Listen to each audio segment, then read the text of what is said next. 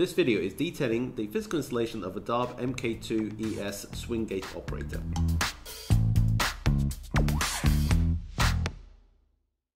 The standard adjustable bracket is suitable for square posts from 90mm to 300mm square.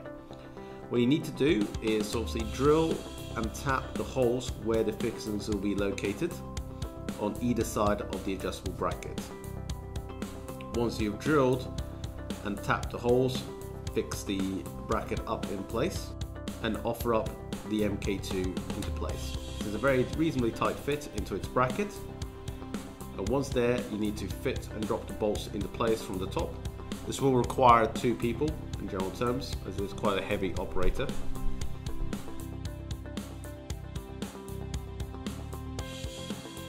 Once you've done that and you put the nuts and bolts in place, ensure that the bolts are sufficiently tightened in place to prevent any movement of the operator.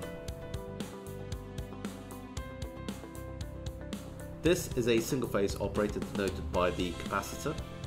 Over here you can see the cable entry point for the motor, and at the front of the DAAB MK2 we have the encoder located.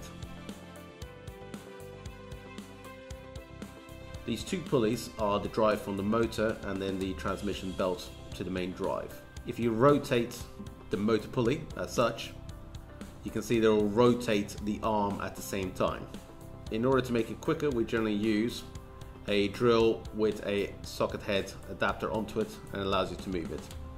Over here the arm has been fitted and attached to the swing gate, and we can obviously check for the movement of the gate under our control before we put the main power running onto the system.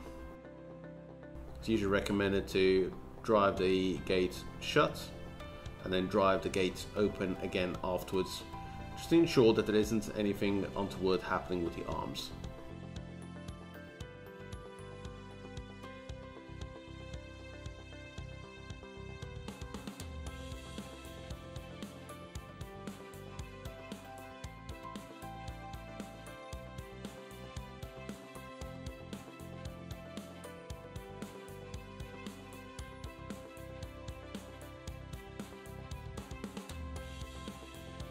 Once you are happy with the arms, you can then finally do the final fix. Please ensure that when the gate is in its closed position, that the motor arm, that's the one attached to the motor itself, and the crank arm are not in a straight line.